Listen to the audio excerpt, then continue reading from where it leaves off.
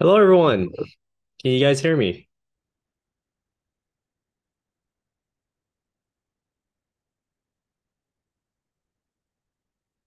Hello, hello. Okay, yep. Hi. Hello. Hi there. Hope you guys had a great day today. It's around nighttime in India. It's morning for me. I'm in Toronto. So, yeah, hope you guys still awake and have enough energy to learn Web3. So my name is David, and I'm the CTO and founder of Uniblock. And at Uniblock, we create a unified API for fast blockchain development. Throughout this week, myself and Depesh from Build Bear, who has been building in blockchain for the past 5 years, will be teaching you the introduction of blockchain. If there's any questions and stuff after the lecture, you can go to Discord and ask them. And throughout the stream, I'll also be looking at the chat and pausing in the middle somewhere and asking you guys for if you have any questions or need any clarifications of what I'm talking about. So let's get started. All right. Right now, Web3 is pretty big. A lot of people come from the Web2 industry, where it's full stack development, front end development, back end database. But there's an extra layer that's Web3, and I'll explain what it is and how it's impacting the industry. So these are the topics we're going through today. What is blockchain? Uh, blockchain solution to current world problems, blockchain's evolution, the Ethereum network, consensus mechanisms, blocks, accounts and transactions, smart contracts, the DApp tech stack, and I'll show you some example use cases.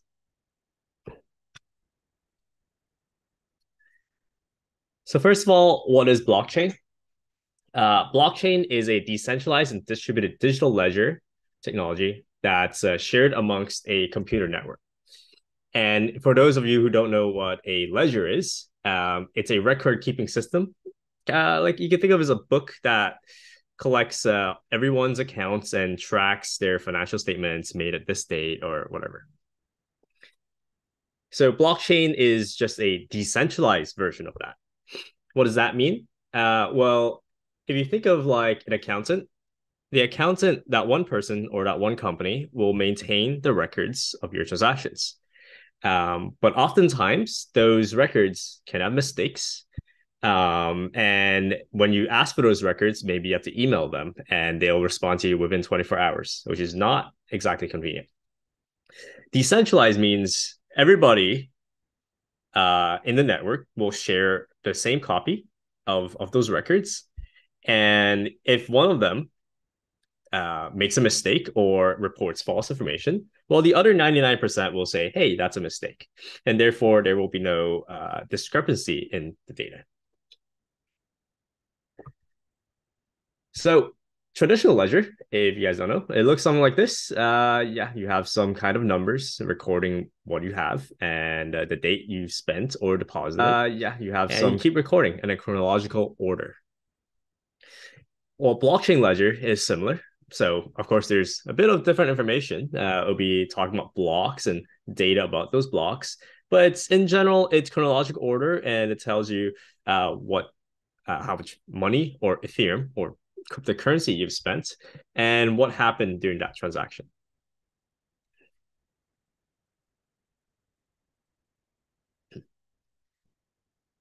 So, what are the current world problems? Well, there's many world problems. If you guys have been keeping up with the news, if you heard of Silicon Valley Bank, recently has been bankrupt because they overinvested in government bonds and the interest rate went up and they couldn't maintain liquidity. But the people who deposited money into SVB did not know that, and they're in quite a bit of a scare when that happened. That's because they couldn't withdraw their money for quite some time, and it was a big unknown. But eventually, the government bailed them out.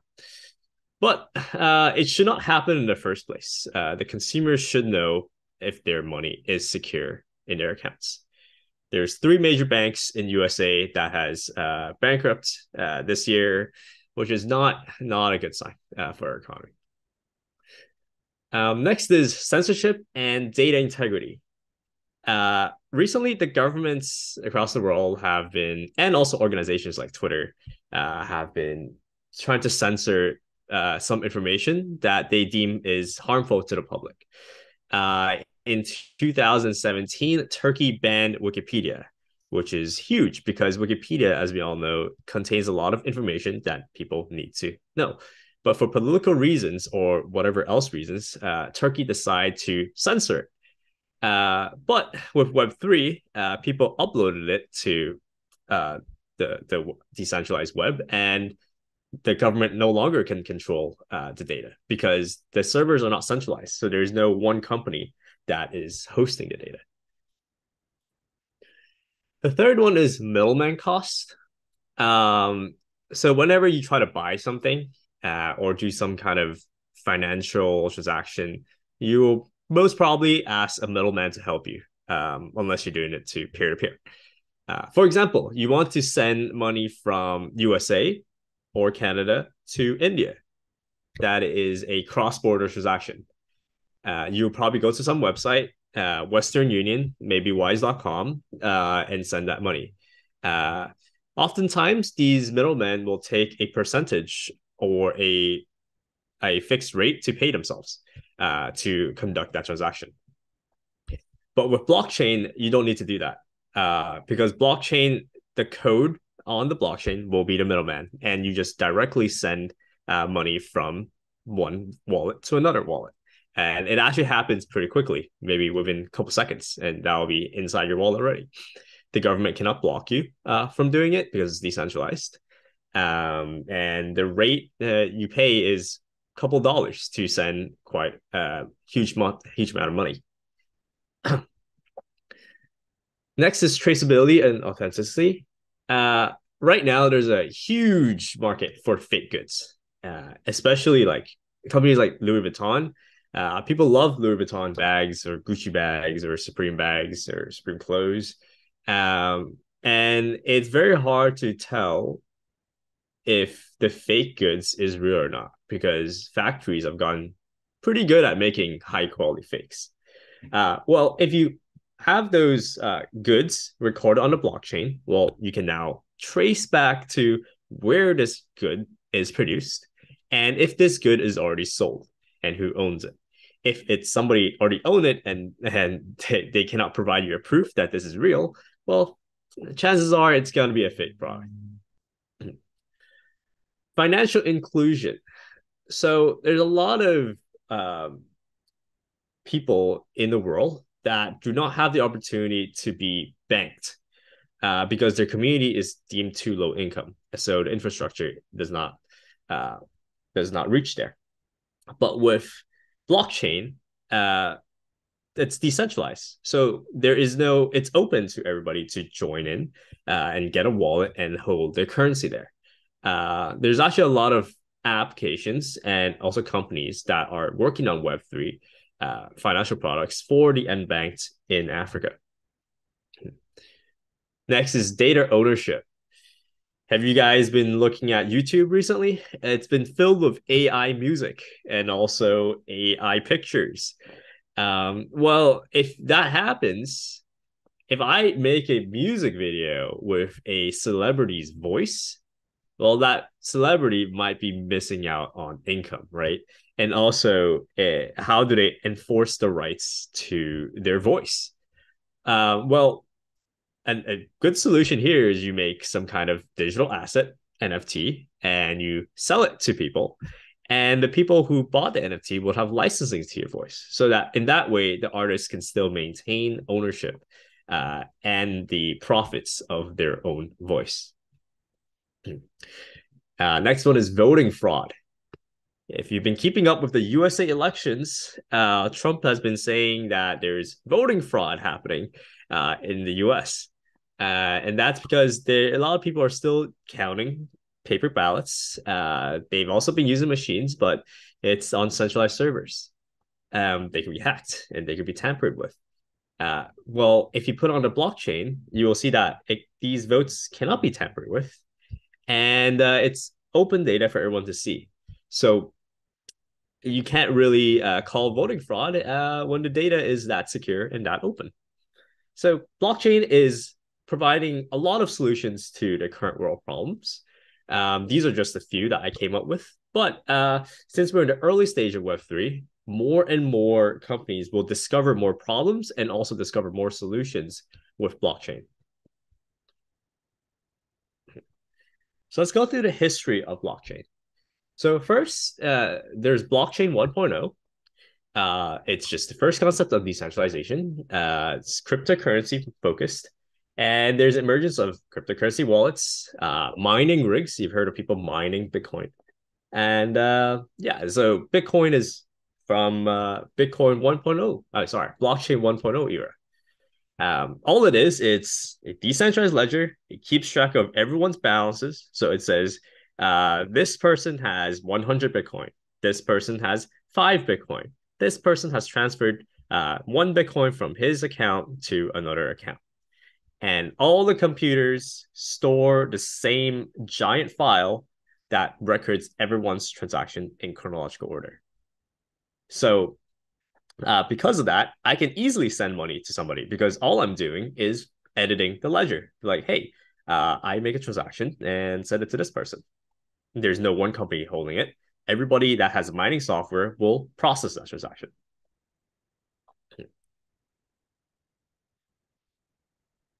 And then next was blockchain 2.0.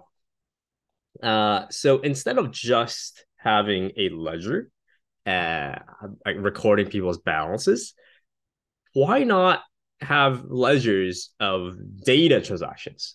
So you can even have code uploaded to the blockchain, and now you can execute code in a decentralized way.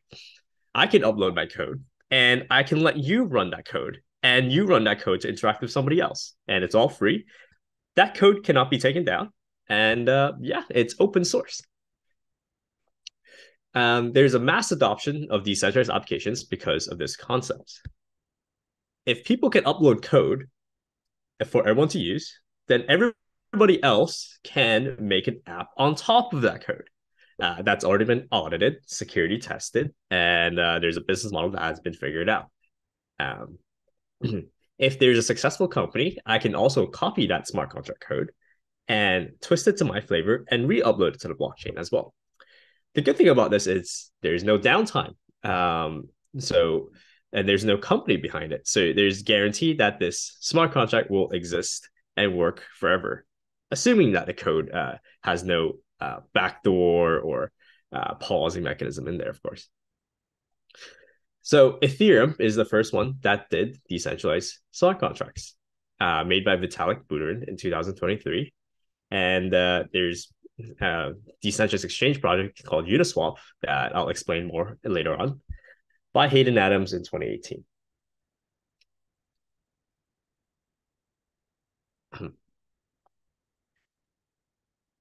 Okay, so more on Ethereum. So it's the first decentralized blockchain with smart contracts. It runs on a Ethereum virtual machine. What this means is a lot of different nodes or computer. You can think of them as little processors and little databases, and they all contribute their processing and storage power to make this one giant Ethereum virtual machine computer. Imagine your own computer has processors and storage and stuff, but instead of just you having it, everybody shares their own. Of course, people are not doing this for free. Whenever you make a transaction on a blockchain, you pay in Ether. It's a cryptocurrency for Ethereum, and you pay in Ether, and this is called a gas fee. So whenever a node processes a transaction, you get paid in gas fee to compensate for your electricity and equipment and stuff and services. Right now, it is the largest adopted blockchain for decentralized applications and has the largest community support. And Solidity is the most popular coding language for Ethereum. And here you can look at the statistics. So this is from DeFi Llama, and it's been taken in 2022. Ethereum has over half the blockchain market, and that's where most of the money is. Although some new chains are picking up as well, but Ethereum is still very, very dominant in the market. So that's why I'm going to choose to focus on Ethereum throughout this lecture.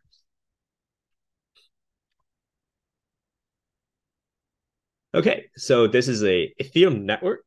Each of these nodes communicates information between each other.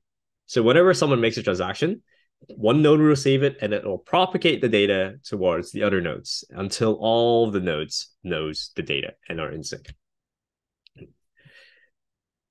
These nodes are called validators in Ethereum, and they used to be called miners. And also in Bitcoin, they're called miners. Slightly different, but don't worry about it for now.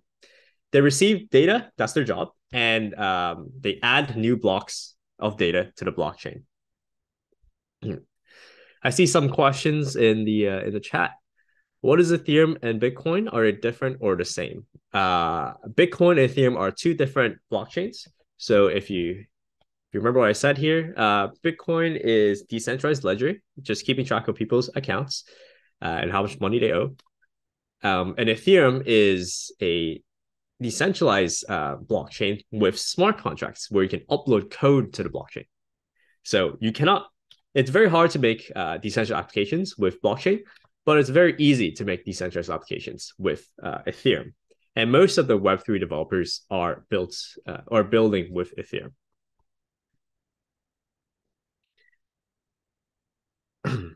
If this is secure, what about cyber jobs? Well, it's the blockchain itself is secure, but the applications on the blockchain might not be secure because someone is still writing code for it. How about Solana? Well, Solana, that's a bit advanced. Let me get into that later on. Okay, consensus mechanisms. So in blockchain, all these nodes have to communicate with each other, but they also have to agree on the information that's shared. So let's say maybe 5 nodes say, hey, this person's balance is actually 5 Ethereum. But then another person say, hey, this first person's account is 10 Ethereum. Well, how do you agree which information is correct? That's where consensus mechanisms come in. So there's two main popular types of consensus algorithms. Proof of work, which is you do math to solve a puzzle in order to add the next block to the blockchain. If you cannot solve this puzzle, the block will not be added. So this was the mechanism for Ethereum 1.0 and also the mechanism for Bitcoin. You have to constantly run the machine to solve mathematical problems for there to be consensus met. Next is proof of stake, which is what Ethereum 2.0 and Solana, if you're mentioning, uses. They choose randomly a validator or a node in the network to add another block. If the node puts out wrong information and the majority agrees that this node put out wrong information, then money or Ethereum that is staked, which is put inside a node, will be taken away from you. So if you are a node, you cannot just start a node and become a full node in Ethereum. You have to put up 20 Ethereum to guarantee that you will be putting out correct information. If you're not, your money will be taken away from you.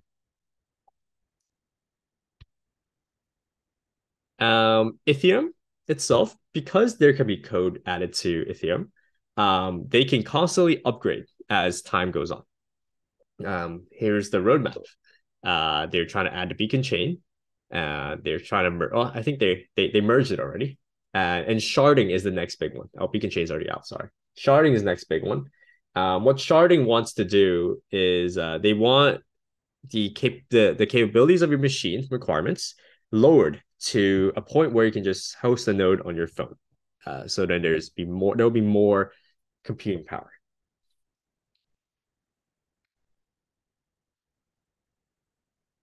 Okay. How does blockchain work? Well, I've been saying you add blocks to the blockchain, right? What is a block exactly? So this is a block. A block has the body, which is the data of a lot of transactions, Don't worry about micro-root. The timestamp is the time that the block was added. The nonce is a security thing. And the main thing you should know is the hash of the previous block header. What is a hash if you don't know? Well, hash is kind of like encryption, but not really. A hash, you take in a string, you take in a string or a number or an integer or some kind of data, and it outputs a random jumbled string. It's always a fixed size. So even if you have input a long string in, it will, for example, output always a 256-bit hash string. Different from encryption, you cannot decrypt a hash.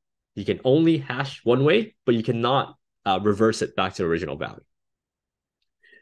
So if I hash the block header, I get the hash string, I don't know what the actual block header is. So how does it work? Well, every single block will contain the hash of the header of the previous block.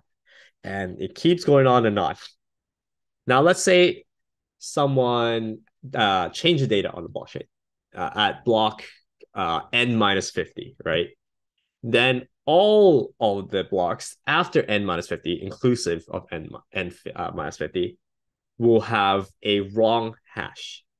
And all the other nodes will know that this node is outputting false data. Therefore, this is tamper resistant. Okay. So there's Ethereum accounts. So I've been saying accounts and identity, but what is it actually? Well, EOA and smart contracts have this 0x something, something, something, something, something long string that's unique to yourself. When you ask for people to send you cryptocurrency, this is what you ask them. Hey, send cryptocurrency to this address because this address is representative of my account.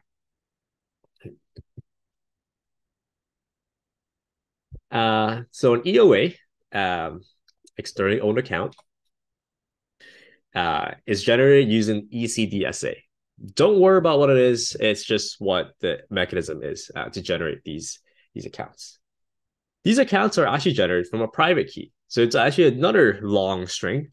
And this private key, you can do a lot of things with it. This private key is very important because if you lose this private key, people can take over your account.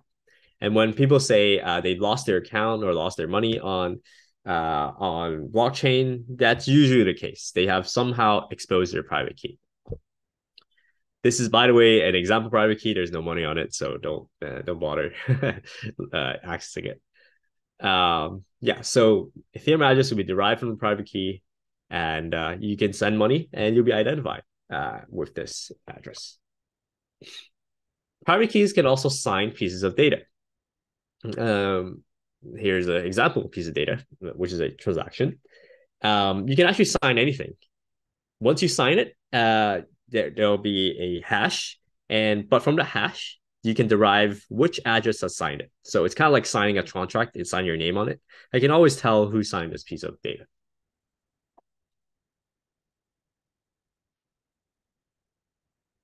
Okay, there's some questions. Can you explain once what happens when we try to change something to a block? The whole scenario of the mismatch. Yes, so actually just went through that. So if you change something at block minus 50 and minus 50, the hash, because all of the blocks contain the hash of the previous block, if you change it, then all of the following blocks will have the wrong hash. And when you have the wrong hash, everybody else can clearly tell that this node that's telling us that false data about a block, well, he's malicious, or this block is not trustworthy. So that block's information will be rejected from the network.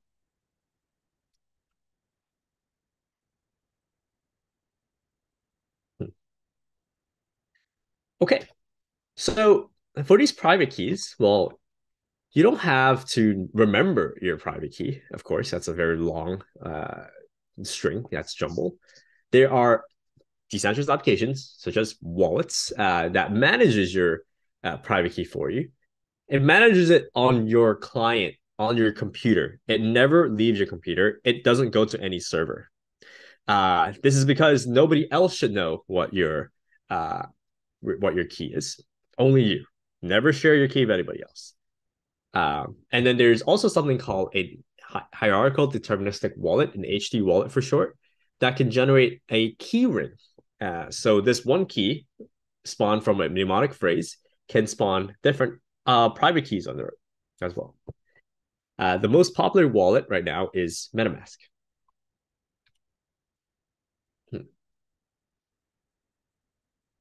Okay, let's talk about transactions of blocks. So when you make a transaction, you're actually moving from one state to another. Kind of like if you use React, you update the states. This is what happens when you make a transaction. When you make a transaction, you don't directly put it into the blockchain. You put it into a transaction pool first, and then the nodes will read the transaction pool and decide which one to add to the block. How do they decide? Well, of course, it's money. If you offer a higher amount of money for a miner to or a validator to add to the blockchain, of course, they're going to choose yours first. And that's what happens when you see gas prices going up and down. The more demand there is, then the higher the price people are offering, and the more gas each individual has to pay on a average basis.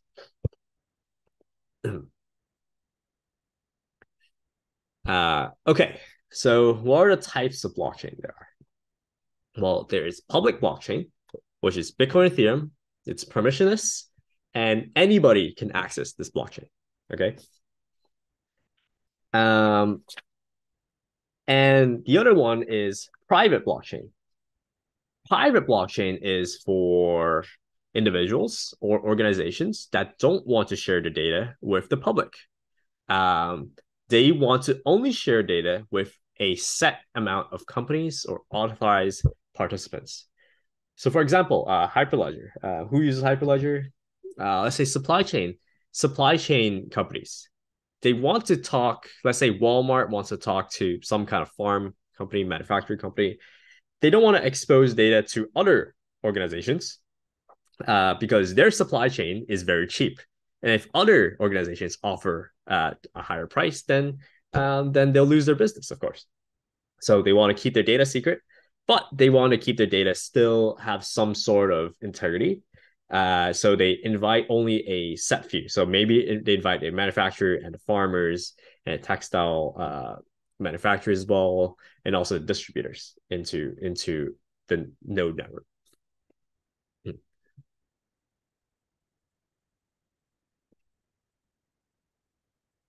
Okay.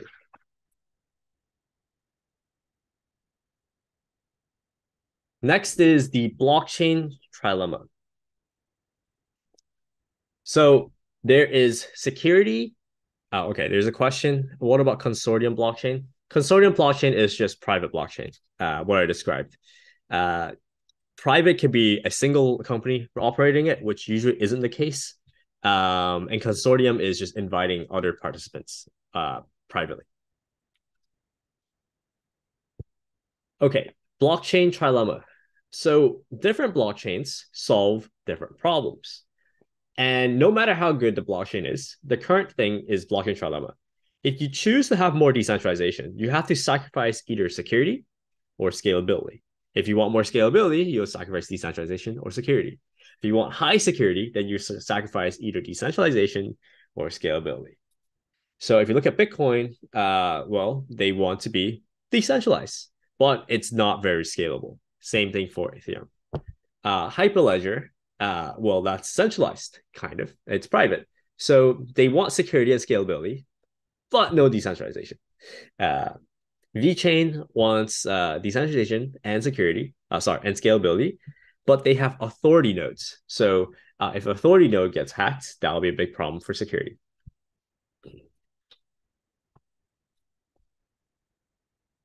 Okay, so next, what is a smart contract? A smart contract is just a piece of code you upload to the blockchain. In Ethereum, it's called the EVM. So let's say you make a function, right? Let's say you make a function in Node.js. You have to host a server, and somebody have to ping the server to access that function, and they get the response back. Well, you don't have to do that anymore. You can upload your code to the blockchain, and the blockchain just hosts it. And anybody can just ping the blockchain for data and functions. You don't have to host your own server. You don't have to manage anything about a server. Just simply upload your code. Your smart contracts has these properties. Not exhaustive, but smart contracts can also have their own address and they can own money. In this case, Ethereum. The smart contract has data state, so you have variables in there, but the variables are initialized with some kind of data, and they're stored there. And of course, the code of the smart contract.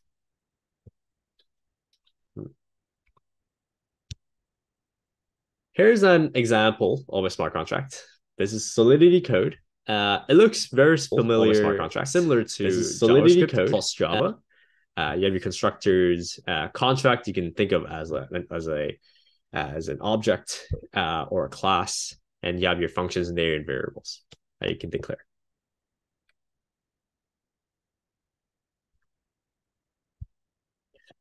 Some questions here. What does scalability refer to in a blockchain? Scalability is the amount of transactions you can add to blockchain at a time, and also how much data can the blockchain store, and transactions per second, and the volume of it. Next one is if it's decentralized, then where is the server located? There is no central. Everybody's computer contribute to the server. It's a blockchain network. It's not one single computer, it's multiple computers, and any individual can host it.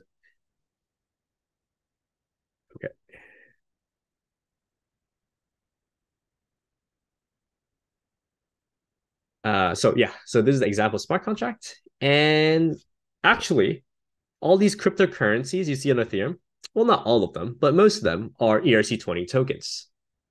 And a token is just functions. Specifically, it's just these functions. If your smart contract has these set of functions, it is a token. It is considered a token. If you have the name, if you have the total supply, if you have the balance of, and you can transfer it, if you can approve somebody to transfer it, all these will make up a token.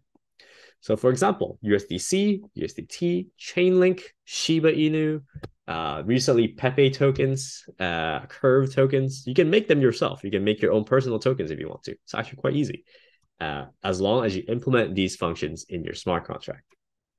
I'll get more into it in a bit, and I'll teach you how to make your own as well. And so this Solidity code will translate into machine level code, assembly code. And these assembly code will have an associated gas cost to them. So let's say if you want to do an addition, then the gas cost is 3. If you want to multiply, the gas cost is 5.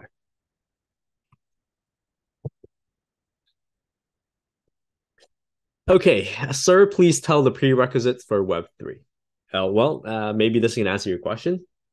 Right now, most of the world, in Web3, we call these people Web2 developers. Web2 developers, full stack developers, there's front end, which can talk to the back end, which can talk to a database, right? And these may be some of the tools you're using. So on the front end, you use React, use Sass for CSS, use Axios to do HTTP calls, and use Storybook to do testing, right? And on the back end, maybe use Express.js, use Prisma for database communication, use OpenAPI to let people call your REST API. And for your database, maybe use PostgreSQL or MySQL to host data. Well, for decentralized applications, there's another layer where it's blockchain. The front end can directly interact with blockchain without the backend. And the backend can keep in sync with blockchain data by just communicating with the blockchain.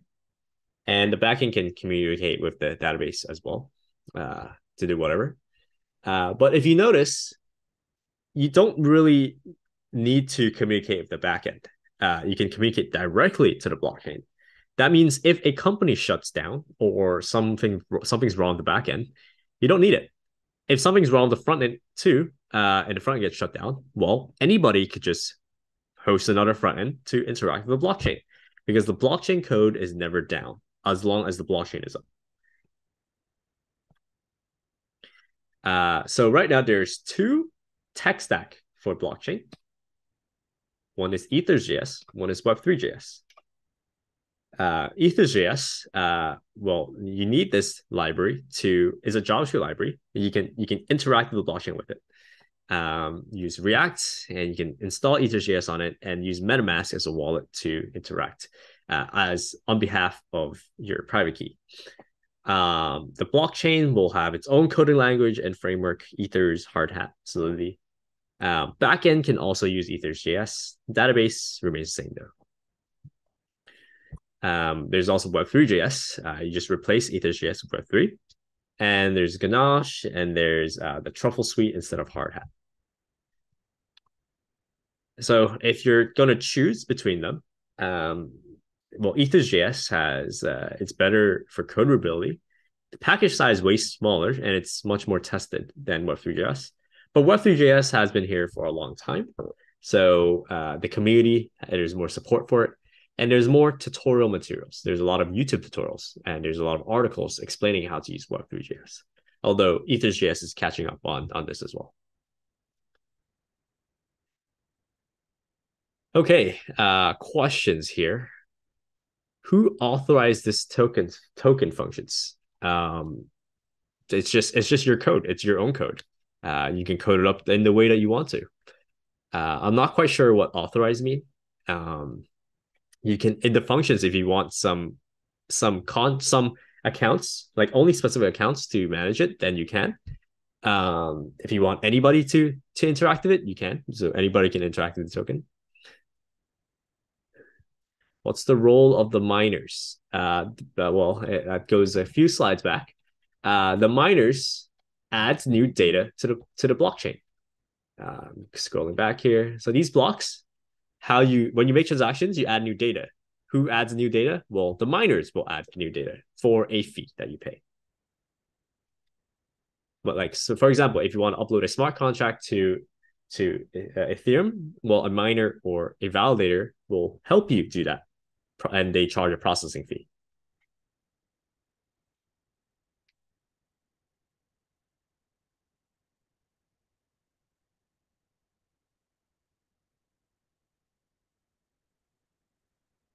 Okay, back to here. How to audit smart contracts? Well, how do you audit code in general? You have to have experience in computer security, and you need to train yourself in or educate yourself in auditing security practices and also white hat hacking and stuff. How much we should know? Okay, that's a general Web2 question. Know how to code. I don't think this is a good course if you don't know how to code. No.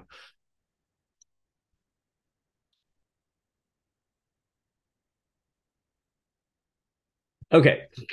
Some popular decentralized applications out there. As for example, finances and payments. Well, there's Uniswap, where it's decentralized exchange.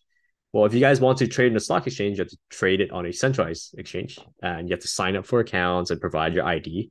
Well, on decentralized exchange, you don't need to do that anymore. So Uniswap, here, I'll give you an example. Here, this is Uniswap. And you can choose to swap from Ethereum to USDT. And because this runs on a smart contract, you can connect your wallet and just trade with the blockchain, and it just edits the balance of your accounts. Next is Aave, which is a borrowing and lending platform. So normally you would go to the bank to borrow some money to do whatever you want, and you put up some collateral, like your house or your car or some asset, your wedding ring, some asset. Well, with Aave, you can now borrow money or lend money to people throughout the world. So if you want to lend money in India to somebody in Africa, you can do so, and you earn an interest rate for doing that. So using Aave, you can deposit your money here, and you'll be lending out money, and you can withdraw it at any time. And if you notice, the interest rates are quite high, actually. 2% for supplying, and borrowing, you get 3.52%. By the way, this is a front end on top of a blockchain. So if you want to, you can build your own applications on the same smart contract and make your own bar lending platform quite easily. Next is yield optimization. So when you do yield trading, well, you can do leverage trading and stuff, and you earn quite a high amount of interest rate. Of course, there's a risk to it, and you're trusting other people's strategies to do so. But you can earn like a yearly interest of 12% or 10% if you use these yield trading strategies. So you just deposit your coins in there, and it'll automatically earn money for you. Of course, there's a risk, and you should do your own research for every pool. Stable coins. What is a stable coin? Actually, a stable coin is just a cryptocurrency representing fiat currency. Fiat currency, for example, USDC is USD. So one USDC token equals one USD. How does that work? Well, let's say I make a company and you can give me $1 and I will, on the smart contract, mint a token for you. Say this account has $1, one USDC. And then you can give that USDC back and I'll give you your $1 back. So that's a stable coin. How is that useful? Well, if I have a stable coin, I can just transfer the stable coin to somebody else anywhere in the world without anybody blocking you, and pretty much instantly. I just click send this person and then click send, and then the wallet will interact with the blockchain. The blockchain will edit the data. Maybe like 3 seconds, you're done. And there's no fees in the middle. The only fee you're doing is the fee you're paying to the servers, which is a couple dollars. Next one is trading virtual assets. If you guys heard of the NFT hype recently, you can make artworks and you can sell them as an NFT. And you trade it on OpenSea, which is a very big NFT trading platform. This is great for artists and people in arts in general, because the problem was data ownership. And when you sell the art, people can easily just print it out with no proof of ownership. But with NFTs, you can now have proof of ownership and just show everybody that you actually have the proof. And then next is Axie Infinity. Maybe I shouldn't show Axie Infinity, but it's a game where you can play and you can earn currency, cryptocurrency, for playing that game. And you can buy and sell in-game characters for cryptocurrency as well. So you earn money while playing the game. Next one is Nexus Mutual. So Nexus Mutual is a decentralized insurance platform.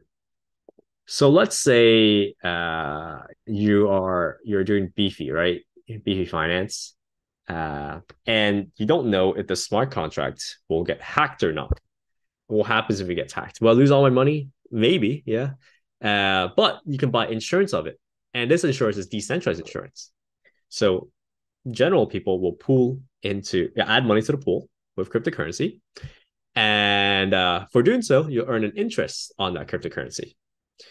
And whenever a hack happens, that money in the pool will be taken away to pay that person up to 90%. And anybody can buy it, and unless although this company itself is a bit centralized, that they do take your ID. Well, you can easily make a decentralized version of such a platform.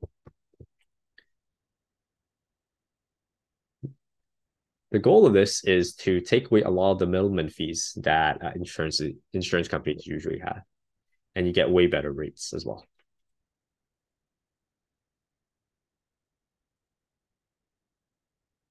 What can we do in this? How can we earn from this?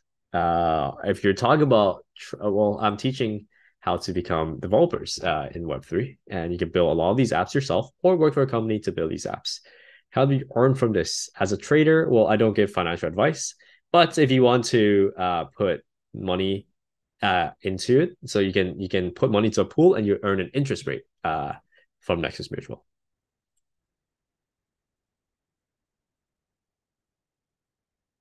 Okay. You can discover new projects from CoinGecko. CoinGecko is here. I'll show you CoinGecko. CoinGecko is a list of different tokens, and these tokens usually is a uh, is associated with some kind of project as well. So if you want to discover more, you can click into it and read more on it. Okay. Next, you want to try out new dApps. You want to try out, maybe I don't have money to pay for Ethereum. I don't really know if I want to use dApps, to be honest, so I don't want to invest in it. But you can try it out actually with fake Ethereum. So what you need to do is go to metamask.io and download the Chrome extension. And then what'll happen is you have a wallet on your browser. And that browser wallet will manage your private keys. So you can generate new ones if you want to. And then you switch the network to Sepolia network. So there's different networks within Ethereum. Different networks is actually a separate blockchain, but MetaMask can handle different ones. Sepolia network is a test network. So it's fake. It's a fake blockchain. People can manipulate the blockchain if they want to. They can mess up people's balances. The purpose of it is just for testing. And because it's a fake network, you can go to sepoliafaucet.com and you can paste your address in there and you can tell it, hey, please send me free Ethereum or free money. And they will send you free money to test. So you can use to test. And you can pay the miners this Ethereum for gas fees. And you can go to test versions of websites such as Uniswap or OpenSea, and you can start buying and trading tokens for free.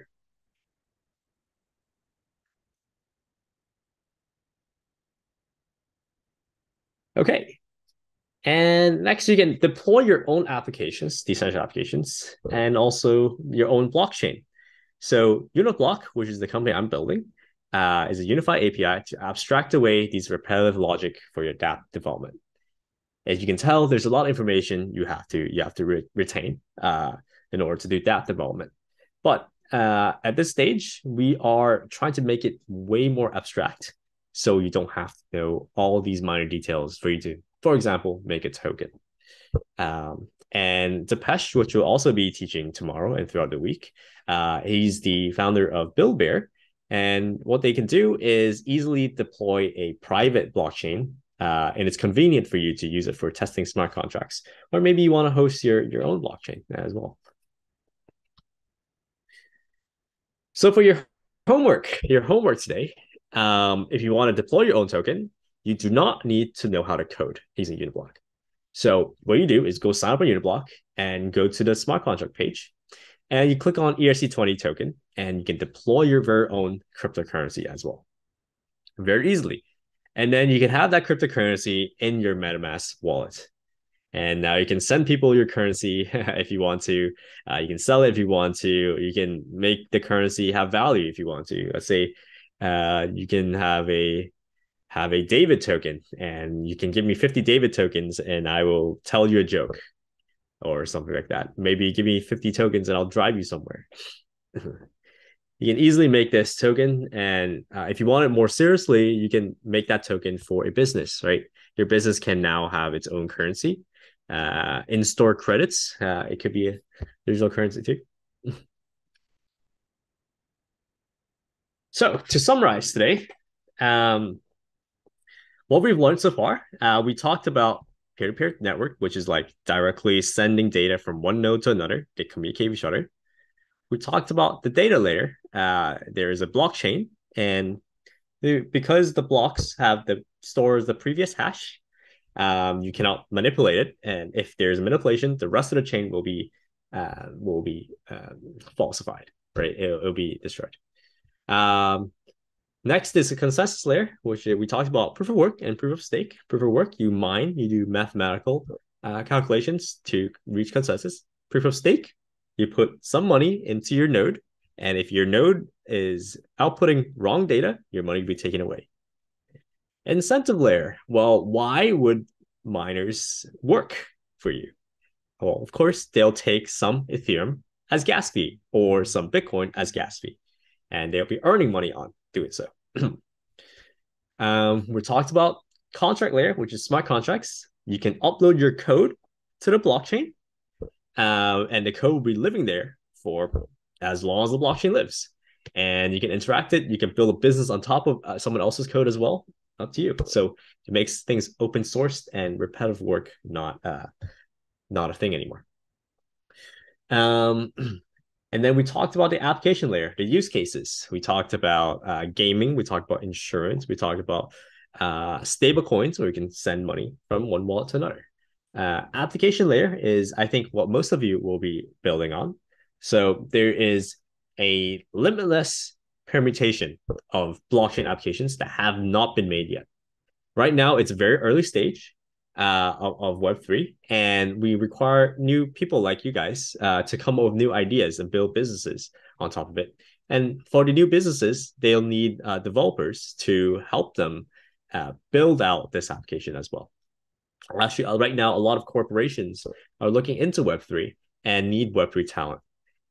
So there's a lot of jobs in Web3, and it's a hot skill to learn these days. Okay, so that will be the end of the lecture. I'll give next 3 minutes for questions, if there's any.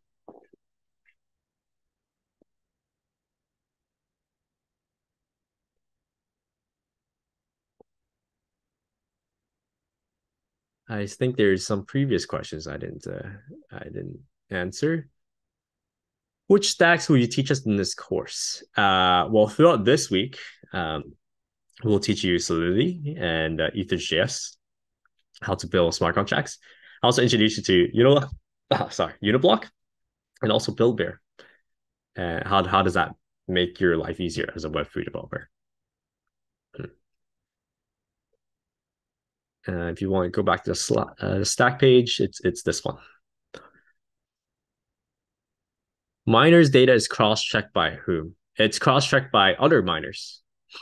So let's say 5 miners say, hey, this is the real data, and the other 99% of the miners say, hey, that's not real data. Well, it's democracy. So the majority rules in terms of the data. Is this bootcamp enough to get a entry-level job in Web3? The bootcamp itself, well, at least for this week, we'll teach you the basics of blockchain. You'll have to learn a lot other stuff on your own as well. You have to make your own projects and build out your own apps, of course. You can't just get a job. Well, maybe you can, but more chance of you getting a job if you have experience in your portfolio. Can you share this presentation? Yes, I can. What is store in previous hash in the first block if there's no previous block? Oh, that's actually called the Genesis block. There's just nothing. I think it's null depending on the blockchain. Any prerequisites for the course you're looking for? For this Web3, you have to know React, and you at least have to know Node.js and maybe SQL. Because if you don't know full stack, you can't really do full stack blockchain development.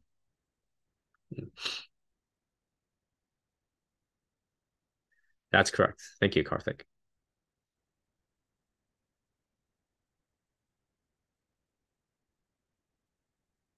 Correct.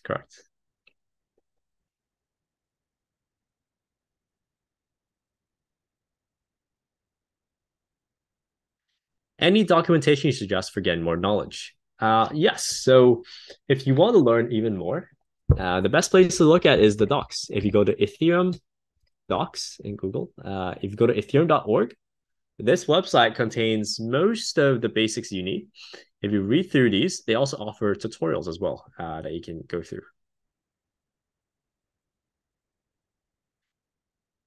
Which is hot or trending? They're both hot and trending. Depends on what flavor you like.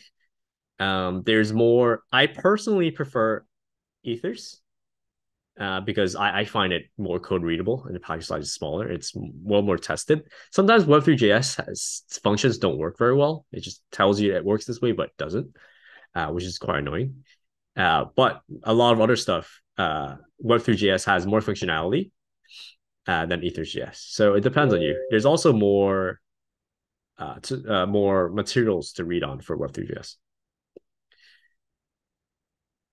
What do these Bitcoin wallets like bind? What? Get in? I'm not understanding the question. The Bitcoin wallets like Binance get in profit. Binance is not a Bitcoin wallet. Binance offers Bitcoin wallets, but it's not actually a wallet. They just store it for you. They're an exchange, so every time you trade, they take a percentage of the trade. What are we going to build this week? We will build a cryptocurrency website for you to fundraise. Okay. Well, I think that's it for today. I'm running out of time. If there's additional questions, you can ask on the course Discord channel. And tomorrow, Depeche from Bill Bear will teach you about Solidity and how to actually write a smart contract and deploy it. Okay. I also encourage you guys to check out Uniblock and Bill Bear and try to deploy your cryptocurrency tomorrow, before tomorrow, so that you understand what it is. And it's pretty cool to own your own cryptocurrency as well. All right. Thank you very much. Hope you guys learned a lot today. And I'll see you guys again on Thursday. Be sure to attend the lecture as well tomorrow. Okay. Bye bye. Have a nice day.